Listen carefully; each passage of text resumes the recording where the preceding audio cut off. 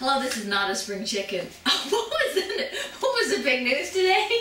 We're like, oh, well, okay. Well, besides Best Buy tanking this morning, okay, the big news is we were up late last night on set for The Bay, the series live on set at Henry's Hat in Los Angeles with director Gregory Martin and my friend actor Vincent DePaul. We did a live broadcast from there on the set, so that was actually a lot of fun.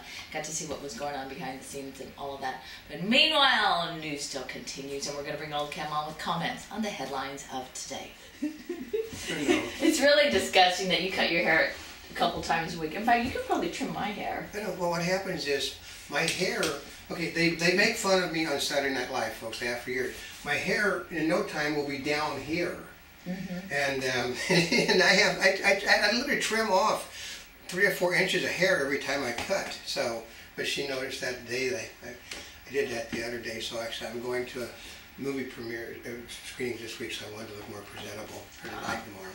And Obama threatens executive action against big oil to help the little guy.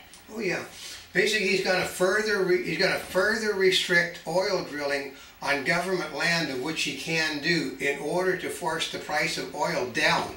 Gee, you reduce the amount of oil in the system and you're going to reduce the price of oil. I heard one of their people saying that this morning, one of their pollsters said that they don't know where this guy getting his, who's planning this election, but his own base now is starting to blame him for the high prices. Well, the problem is when he took over, gas was $1.82 a gallon. It is now $5.25 a gallon in 13 states in this country. And they're right down the street from where I live. I got a family that has a grip service. You know, basically that's carrying all the things around that they have to use to make a movie. Their cost of doing business has doubled because of the diesel fuel is more expensive than gas. They have added $250 a week to their expenditures on transportation costs now since Obama became president. And like the guy said, I can't tell you what they called the president. Ooh. But they did assure that I won't make that mistake ever again. And the guy is an Afro-American, folks, which means he's losing his black base also because they do like to get back and forth in their cars. Market does massive rebound on a day of nothing but bad economic news. Okay, we're going to put it this way, that what happens, I know there is because I've heard people talking about, there's called a reverse program that they have on Wall Street. If it's really tanking badly, they flip it and all of a sudden the market goes up on bad days. And on good days, they lower the market in order to keep the steam, to keep the market going. But put it this way, Best Buy, which was tanking this morning, is now almost in the positive categories when this is doing. And the company, well, we knew it, we've talked about it before, that Best Buy was listed on one of those 10 brands that is expected to vanish in 2012. And today, they're supporters of the company supports the President of the United States in his re-election campaign to the point that they added people to their payrolls over the holidays that were unnecessarily added so the President could point out how well the economy is doing because Best Buy has added tens of thousands of people. They deliberately, they attribute that to the massive overhead losses in the last quarter. Oh. Yeah. And the market does massive rebound on a day of nothing but bad economic news. You know, she likes that one. Well, I know, because you know what? It's amazingly. Okay, how about the boat sinking and a Texas man surviving 30 hours in the Gulf? Okay, shall we say nobody on Earth? It's like, go ahead. I don't know what happened there. It's still on. It's called Foot. No, actually, what happened was, we have earthquakes in California, folks. But nobody buys the explanation. I was a hero for 30 hours, and then I had to let the man go because he was over on his side. It's called B&S, and if my father was alive and still a police officer, my father would say, well, boy, they got it.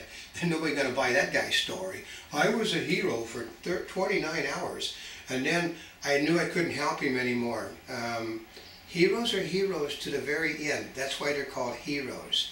And when you tout yourself as a hero, you know how you know somebody is full of it? is when they tell people, I'm a humble man, and then sit there and explain why they're so humble. Or when they tell people, I did these great things, or I'm giving to charity, or they say how they so hard and had to give up in the end. No, a hero is a guy that walks out into a minefield when he's wounded to pull somebody out of a minefield, knowing the odds are he's not going to come back alive. Those are heroes. If you're going to tell people a hero, you swim with the guy and you drown with him. That's how it works. And Americans angry with Obama over gas prices. Oh yeah, he's losing his base. Oh, gotta go. I know.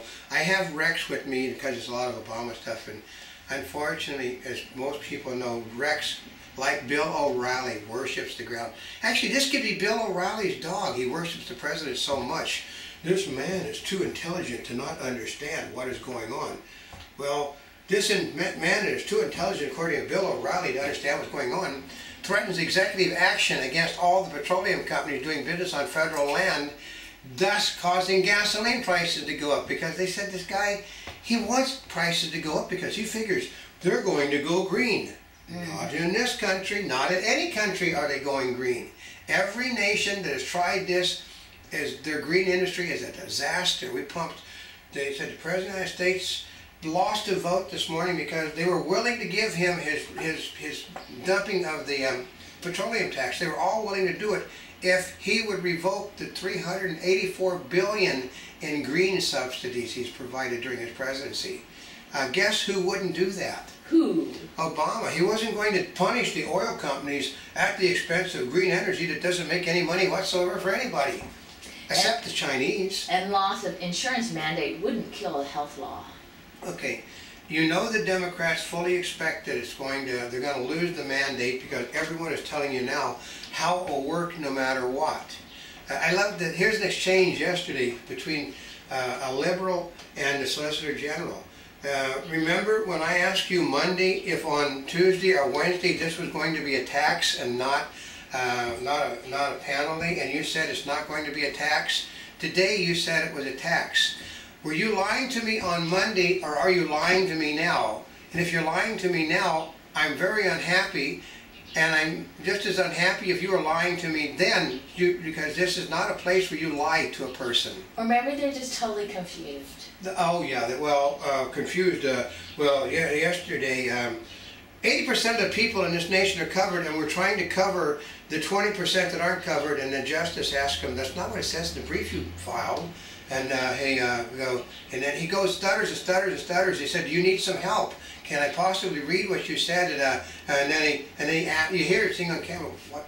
Who said what in the brief? He never read his own brief. Somebody wrote the brief, and he's sitting there trying to defend a brief that he never even filed himself. And that's the Solicitor General of the United States defending Obamacare.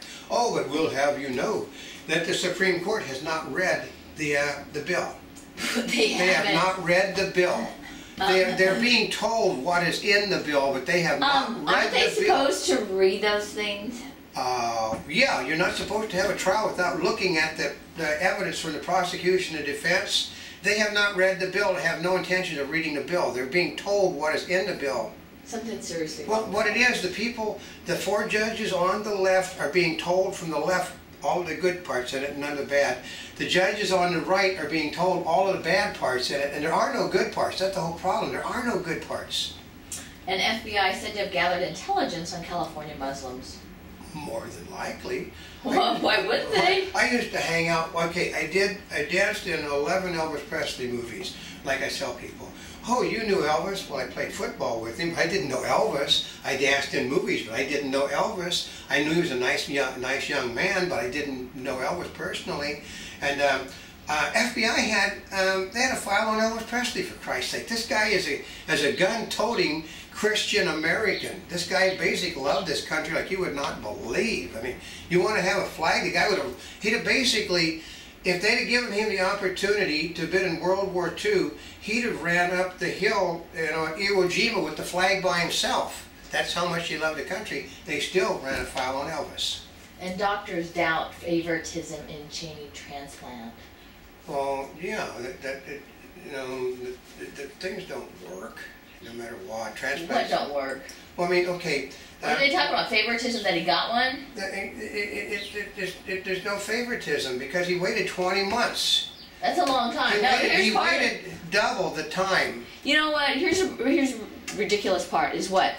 Because he's the former vice president. They're trying to make him show that they're not showing favoritism. Okay, here's the problem: is Obamacare punishes people that are my age and Cheney's age. If you're a senior citizen, it said go to hell, drop dead. But you know what? It's like I know they do part of it by age, but freaking he was the vice president. I know. Shouldn't he have some type of priority? They should have been on a priority. Plus the fact. I mean. Okay, Stephen Jobs had 2 or 3 kidney transplants, which was illegal. But he had the money. He bought himself. Wow, he had that many? He bought his place in line from people. He really was on borrowed time, wasn't he? Yeah, so his kidney was gone, but he kept getting transplants. Somebody else was not getting because of him and his money. They didn't pay any. Okay, Cheney basically not only followed the rules, he basically went beyond the time. So so they give him something, a heart, but heart transplants just don't work no matter what they say, folks. Well, you know, the other part I have with those transplants is like, because my dad went through this, is if he had gotten one earlier instead of having to wait for, 3.5 years, yeah, he would have still been alive. Yeah, well, there's some transplants that do work, liver transplants, kidney transplants. You can transplant bone marrow, you can transplant, because I know I did a bone marrow thing with my sisters. But there are some transplants that do not. A heart transplant, here's the trick with the heart. You know, with other problems, they're good for your life. But with a heart is only as good as the heart was meant to last. And if the heart was not meant to last long, that you're basically living the life out of the heart of the person that had it. And a Monty Bubbleism from the Mark Twain of the Animal Kingdom. Okay, when you get angry, you should simply use your angry selectively to your best advantage. So, but don't worry, we did one yesterday, it was 16 minutes long.